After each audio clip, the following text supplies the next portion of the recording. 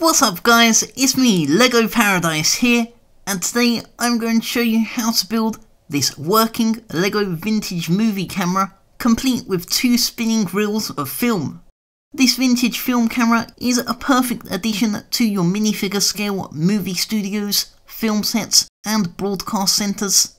And it even includes this really neat functional addition with the 2 reels of film mounted on top of the camera, which actually spin around as if the camera is recording onto the film. And what's extra cool is that the reels are powered by 2 Technic rubber bands, which makes it look like the reels are actually feeding into the camera as they spin around on top. Plus, I've even included a hatch on the side, which can be opened up to access the reels of film inside. And on top of that, I've also decorated this vintage movie camera with plenty of other realistic details in the design. So let's get started and take a look at all of the pieces you're going to need to build your working Lego movie camera. So here's what you're going to need, and as always, I'll leave links in the description to where you can find the rarer pieces which I've used, such as these printed tape rule tiles which really enhance the build, as well as other rare pieces like these Lego Technic rubber bands. So once you've collected all of your pieces, we can begin, first by building the stand that the vintage movie camera will sit on. So we'll use this Technic brick, as well as a couple of 1x1 Technic pins with stud attachment on end. And then that can be plugged into this 1x6 half lift arm, just like that. And on the other side, you can place a Lego tap piece. So just hold that in place for the time being, and we'll secure that to a small base, which will use a 1x2 jumper plate on top of a 2x2 plate, and that is what will secure that little tap piece in place. And you'll see that will go just about halfway onto the top of that stud, and that won't move around, and that just creates a little nice stand for your camera. Next, we can take this T-shaped Technic lift arm and begin filling it in with some more of these 1x1 pins with the stud attachment on the end. So just clip 2 in there and flip that round and clip another 2 over on the other side, and this is where we'll attach the reels of tape. So that can be clipped to the top of this lift arm, just like this. So you should have a 1 stud gap in the middle, and in that gap we will fill it in with this 1x1 brick with the studs on 2 sides. So just clip that so that's nice and straight and even in the middle. You might need to adjust it just a fraction, but that's looking pretty good for now. And next we'll continue building up the actual mechanism, which will use this 1x7 axle with this handle piece, and then a 1x2 connector to act as a spinning handle. Then take this half Technic bush and slide it through to just about there.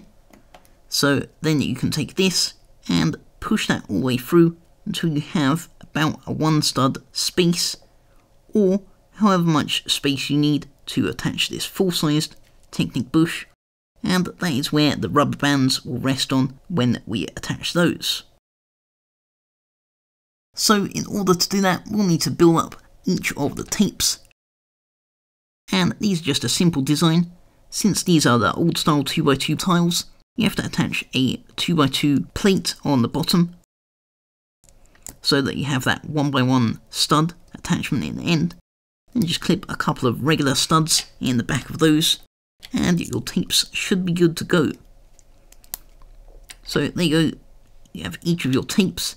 And now the way we attach them, along with the rubber bands, is you first thread the rubber band underneath that Technic bush, and then over the top of the back of the stud, like this. And then you clip the stud to that pin attachment, and you'll see when we turn it round, the rubber band is in turn moved, and that in turn spins the reel of tape, or the reel of film, seeing as this is a movie camera. So that's a very cool design, and we can do the same with the other rubber band. So with this one, simply layer that on the top of the other one. Then hold that in place, attach the second stud to the back like this, and then clip that over the top. Just make sure that it's looking like this.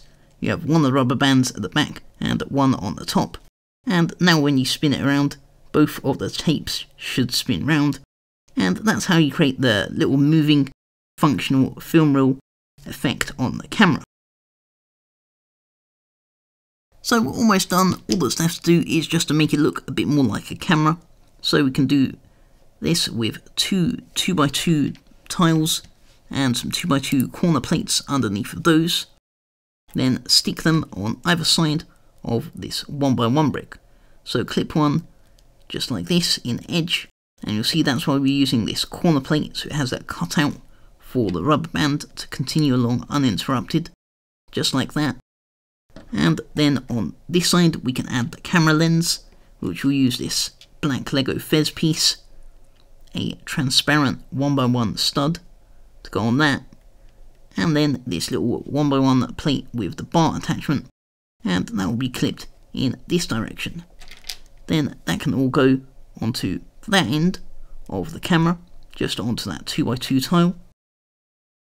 Then for this middle bit we can cover that up with a small cover, which will use this 1x2 modified plate with the bar, and this 1x1 plate with the bar to act as a little eye hole where the minifigures can see what they're filming.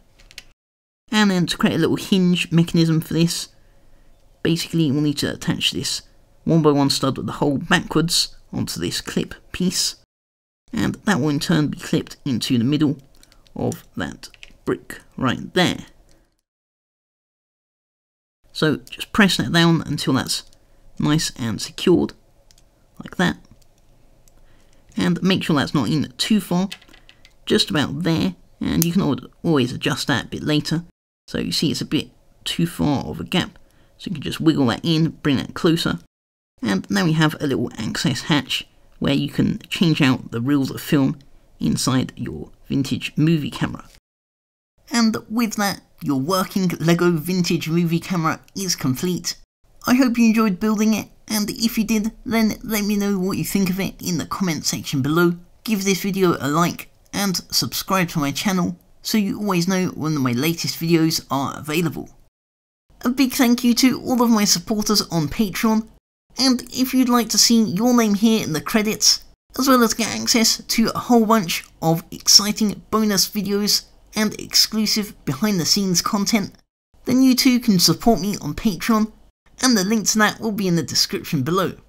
I'll see you guys next time with more Lego creations, and thanks for watching.